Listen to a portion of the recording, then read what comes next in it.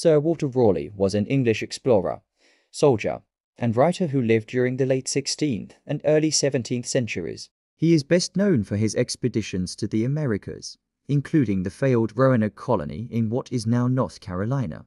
Raleigh was also a favorite of Queen Elizabeth I and served as a courtier and member of Parliament.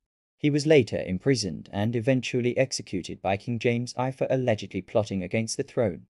Raleigh was also a prolific writer and is credited with popularizing tobacco in England.